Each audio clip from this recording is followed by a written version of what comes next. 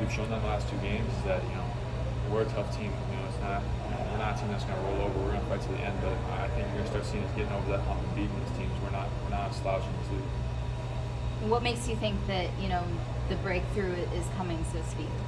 Because I know our guys. I see the work that they put in every day. I've said it before. I love this team. We're really well coached.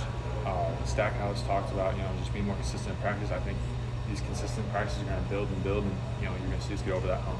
Did Tennessee do anything differently in the second half defensively? I think they pressured us a lot. I think they tried to get us sped up, and they did that. You heard Coach Stackhouse say, they put a veteran group out there, and we allowed them to speed us up a little bit those first 4 minutes. And in an environment like that, 4 minutes can do a lot. So obviously we need to be veterans. We need to step up, but I think you'll see us grow from this experience and do that better going forward. You guys got off to a slow start, and you kind of ignited the offense. Is that kind of a role you take pride in, just being like the safety blanket? I don't think of it like that. I mean, we have so many talented guys on our team. Everyone can score. I knew I had some matchups I like, and obviously, my teammates did a great job getting me the ball, and I just had the mindset of being aggressive when I was in there.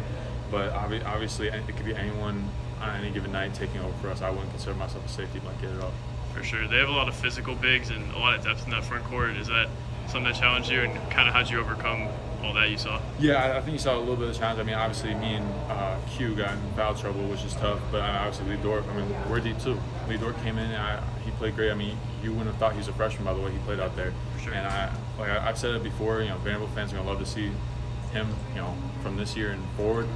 But yeah, it is a challenge because they do throw a lot of bodies at you. They play physical, and it kind of gets you in foul trouble a little bit. So obviously, I have to be a little bit smarter with what I'm doing. But obviously, I'll grow from that as well. There's still another game against Tennessee remaining this season. What would need to go different the next time? Like I said, I think we need to play the. We have to. It can't be one half we play great, and the start of the second half we were out of control or just sped up. I think you see us play 2 consistent halves, we're gonna come up with the win. That's what we're gonna do. Thank you.